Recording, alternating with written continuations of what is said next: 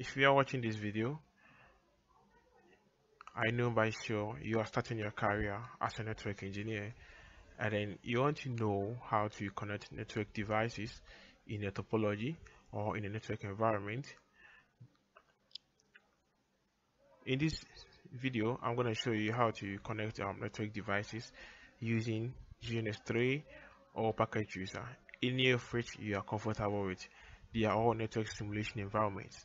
They allow you to practice on Cisco CLI and then connect nodes and do basic to advanced configurations before you can practice in the real world.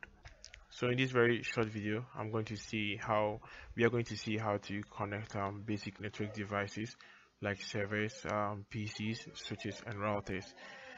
Okay, so let's go ahead and I'll start with Gns3, or let me start with Cisco Tracer, Packet Tracer, and then from there we'll head on to Gns3 to see how to connect network devices. So this is how Packet Tracer looks like, and then I know by sure you have installed it on your local PC. So let's go ahead and see what we have here. We have networking devices, we have routers, we have switches, we have hubs. Hubs are not used in modern day networking because it causes a lot of collision. And we have wireless devices, and then we have security. Security is Cisco ASA firewall, and then also we have cloud over here. Here we have end devices, which such as home devices. We have PC, laptop, etc. And then we have components, etc. So starting off with our basic connectivity, we are going to connect two PCs to a switch. So in our everyday environment, we are going to see a switch, and definitely we are going to have some PCs connected down the line to form our local area network. So this is what logically how network is being planned before physically is being installed in our local office or home. So without wasting much time, let's go to connections. We'll pick crossover cable. We connect our PC to fast Ethernet 0 to switch. We plug into the port. Pick another cable. Plug into the port 0.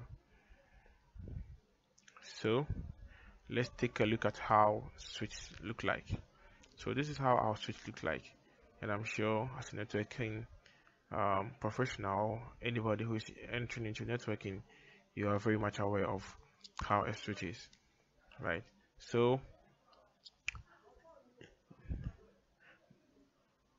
each of these is a cable connected to the switch. So we have our cable connected to zoom in.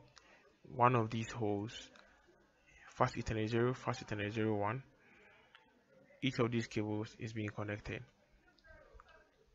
So that's basically how to connect two devices using Cisco Packet Tracer.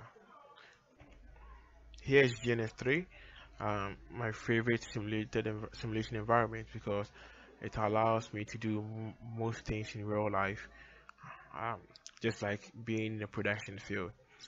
So just like we connected in the Packet Tracer, we can do same here. Here we have our Cisco layer 2 switch. We have our PCs over here, virtual PCs,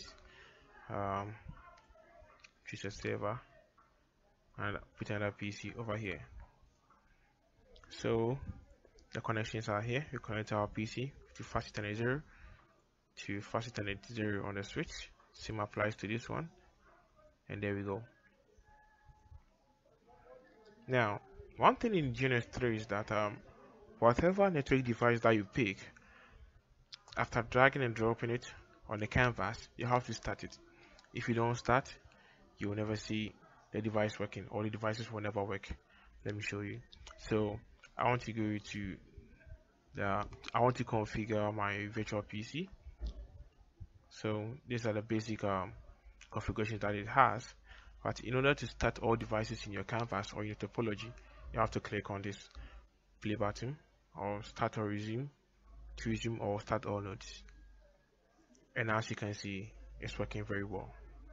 So basically that's how to connect devices in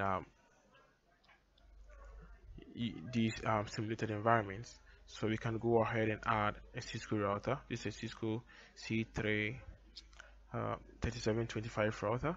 We can also connect it to fast Ethernet 02 on fast Ethernet 00. Then we can also start it.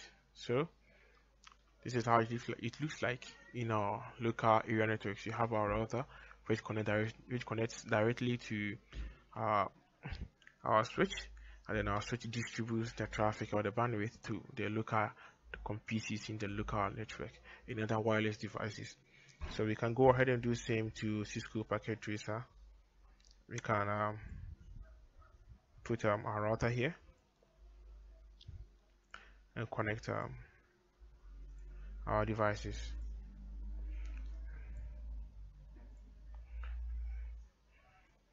The reason why it's showing in red is because there is no gateway configured on the router, and then as we move on, we will see how to do some basic configurations on the router, how to set up interfaces and everything. Okay, thanks for watching this video. See you in the next video.